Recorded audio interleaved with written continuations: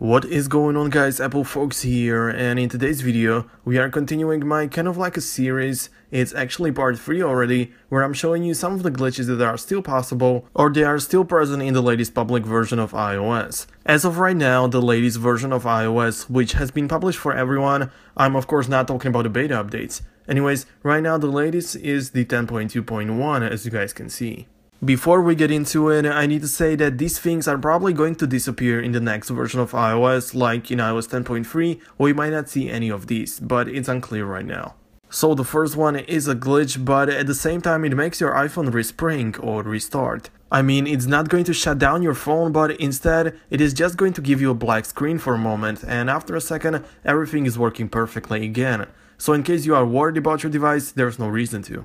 As the first thing you need to do is to lock your device, and on the lock screen swipe right to access the camera and swipe up to get to the control center. Here you need to click on the clock app, and of course it gets you here where you can set up the timer and stuff. But now hold down the power button in order for the slider to appear, just like you would want to turn off your iPhone. And here all you need to do is to click cancel and the iPhone resprings. It happens because your iPhone isn't able to handle the fact that you're trying to shut it down in clock app that you access from the camera on the lock screen. It's not because the iPhone is weak or isn't powerful, it's all in the iOS. So let's do this one more time. Camera, clock, and the actual slider to power off. After clicking cancel, it happens basically. Let's move to another one. Now you don't really need to be on the lock screen to do this, but you can if you want to.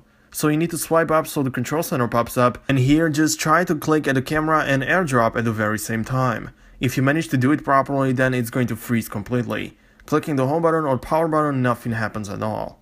If you have an iPhone 7 or 7 Plus, you will feel the haptic feedback when clicking the home button. This means that your phone recognizes the press but is not able to do anything. So you just have to wait for it to get back on the track until everything is okay. And finally, let's get to the last one. This glitch is very interesting because it's not going to shut down your phone or make it unresponsive, which is super annoying, but instead it makes one individual app or icon on your home screen non-clickable, which is also annoying, but everything else works. It is very strange that we can still see these kind of glitches in such an operating system like iOS 10. So in order to perform it, you need to have at least one folder on a screen. If you don't have one, then just hold on to any app over the another one and it creates a folder for you.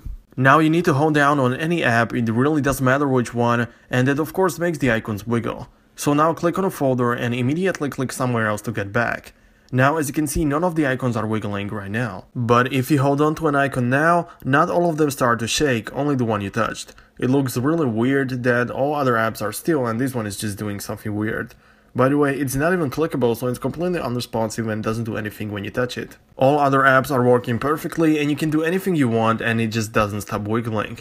You can snap a photo, lock and unlock your device, and nothing is going to change. You can even make wiggle more than just one icon, so you can hold down to any other app and it starts to shake for some reason. I'm not sure if I like it, it's kind of weird to be honest, but it's good to know that something like this is possible and it can easily be performed. So guys, looks like we have reached the end of this video. Thank you so much for watching, leave a like if you enjoyed it, and also don't forget to click the subscribe button if you don't want to miss anything. Have a nice day and see you next time.